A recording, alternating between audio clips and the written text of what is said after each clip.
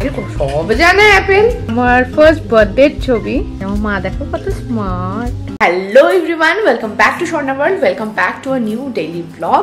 আর ঝকঝকে সুন্দর একটা সকালে শুরু হয়ে গেছে, আশা করি তোমরা সবাই খুব খুব ভালো আছো। তো আজকেও আমি চলে এসেছি একটা নতুন ব্লগ নিয়ে। আর হচ্ছে এই যে আমার পুত্র সকালবেলা উঠে 2 রাউন্ড অলরেডি ওর আদর খাওয়া হয়ে গেছে। আজকে হচ্ছে স্যাটারডে, তো ছুটির দিনে কাজটা আরও বেশি থাকে, তো তাই আজকে অলরেডি আমি একটু কি বলবো, একটু চাপে আছি যে আজকে অনেকগুলো কাজ করতে হবে, কারণ ঝুল ছাড়ার প্ল্যান আছে, ফার্নিচার মোছার প্ল্যান আছে, প্লাস আমি তেলও দিয়েছি। তো শ্যাম্পু করার আগে যতটা ডাস্টিং এর কাজ আছে সেগুলো মানে করে নেওয়ার চেষ্টা করি, তো সেই কারণে আজকে অনেকগুলো কাজ আছে। তো চলো ঝটাপট দিনটা শুরু করা যাক।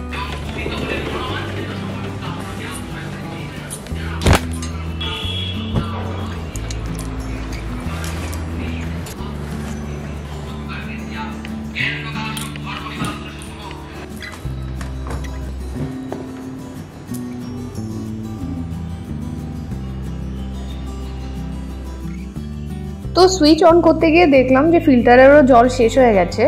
আর এদিকে জানো তো শাপুরজির বাইরের দেয়ালগুলো কংক্রিটের হয়, তাই ওখান থেকে কোনো ইলেকট্রিক্যাল লাইন করা যায় না, ওদিকটায় ড্রিল করা যায় না। এই লাইনটা আমরা এক্সট্রা করেছিলাম বলে সে আগেকার যুগের মতন বাইরে দিয়ে পাইপ দিয়ে করতে হয়েছে।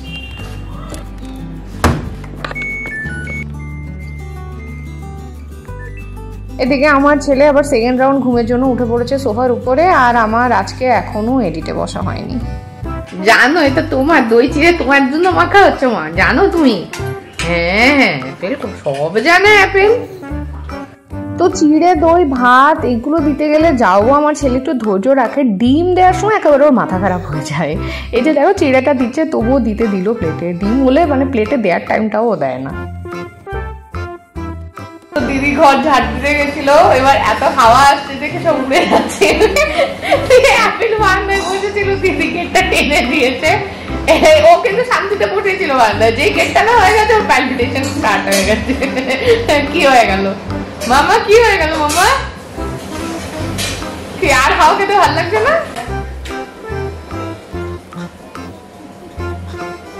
তো আমি এই যা স্নান করে পুজো দিয়ে বেরোলাম, মানে পুজো দিয়ে উঠলাম। তো এখন লাঞ্চ করব, দিদি করে দিয়ে গেছে আজকে চিকেন। তো আজকে প্রায় অনেকদিন পর চিকেন খাবো, জানি না মাঝখানে শুধু মাছই খাচ্ছিলাম। আজকাল আমি আবার চিকেনটা অত পছন্দ করছি না, আমার মাছ খেতেই ভালো লাগছে, স্পেশালি পাতলা ঝোল। তো যাই হোক আজকে চিকেনটা ছিল অনেকদিন ফ্রিজে, সুভাষ কিনে দিয়ে গেছিলো, তো খাওয়া হয়নি এর মধ্যে। তো ভাবলাম যে কালকে যেহেতু দিদি আসবে না, তাই বললাম যে আজকে রান্না করে দিয়ে যাও। তো এই জাস্ট সন্ধ্যা দিয়ে উঠলাম, আর পুরো ঘরটাই দেখো এখন একটা স্মোকি ব্যাপার আছে, কারণ এখনো ধূপটা জ্বলছে। তো আমার না আজকে যেহেতু স্যাটারডে, আজকে তো অফিস নেই, অনেকদিন ছবি আঁকিনি, খুব কিছুদিন ধরে লাস্ট ছবি আঁকতে ইচ্ছে করছে, কিন্তু ছবি আঁকতে গেলে অনেকটা সময়ের ব্যাপার। তো ভাবছি হঠাৎ ইচ্ছে করছে একটু আলপনা প্র্যাকটিস করি, অনেকদিন আলপনা প্র্যাকটিস করা হয়নি। Fabric I think I know কোথায় আছে, কিন্তু কথা হচ্ছে আলপনা প্র্যাকটিস করার জন্য আমার লাল আর্ট পেপার কেনা ছিল, সেটা কোথায় আছে জানি না। তো চলো দেখা যাক পাই কিনা জিনিসপত্র। আর এই যে আমার পুত্র, তার বিকেলের ঘুম এখনো ভাঙেনি।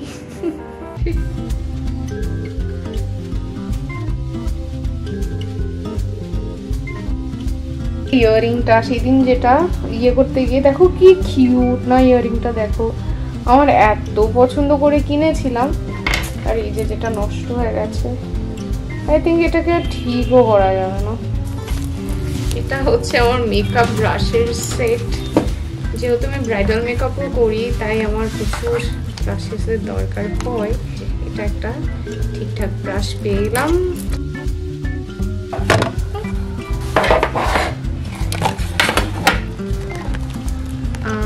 বড় একটা টিপ নেই ভাবছি, এই সাইজের একটা কালো টিপ পরে আমি একবার শুট করেছিলাম। তো হ্যাঁ এই সাইজের একটা কালো টিপ পরে আমি একবার একটা মেকআপ শুট করেছিলাম, আদারওয়াইজ লালটা কখনো পরা হয়নি।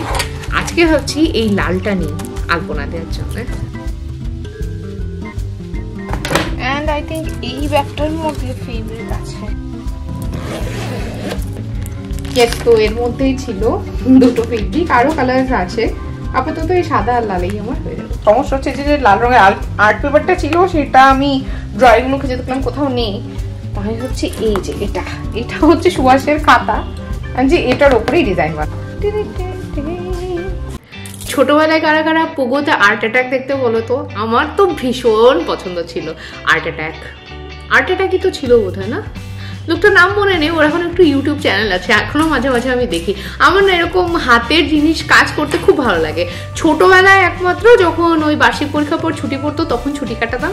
তাছাড়া মোটামুটি 9-এ ওঠার পর থেকে মাধ্যমিকের পর, উচ্চ মাধ্যমিকের পর কোনো ছুটিতে আমি কিন্তু একদম বসে সময় কাটাইনি, আমি কিছু না কিছু শিখতাম। তো বিটেকে তো 5 মাস পর পর রেজিস্টার ফাইনাল হওয়ার পর আবার 1 মাসের ছুটি পড়ে, তো কোনো ছুটি আমি কিছু না কিছু করেই কাটিয়েছি। এলে বসে আমি একটা ছুটিও কাটাইনি।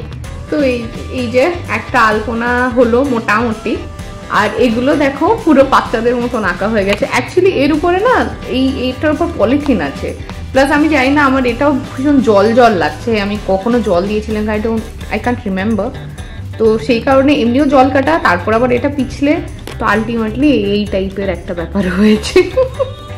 তো যাই হোক, যেমনই হোক না কেন, আলপনাটা নিখুঁত তো হয়নি, মোটামুটি হয়েছে। অনেকদিন পর করলাম, বেশ ভালো লাগছে। আলমারি গোছাতে গিয়ে হঠাৎ এই অ্যালবামটা পেলাম, কাপড়ের মাঝখানে ঢুকে গেছিল। আমার কাছে ছোটবেলার আমার এই একটাই অ্যালবাম আছে, তাই ভাবলাম আজকে তোমাদের সাথে শেয়ার করি। দেয়ার ছিল ওকে। আচ্ছা, তো এই যে ফার্স্ট ছবি, এটা হচ্ছে আমার ফার্স্ট বার্থডে ছবি। কত বেলুন টেলুন লাগিয়েছিল বাপি এন্ড মা। ছোটবেলায় কিন্তু আমার প্রত্যেকটা বার্থডে অনেক বড় করে সেলিব্রেট করতো মা বাপি, সারা জীবন।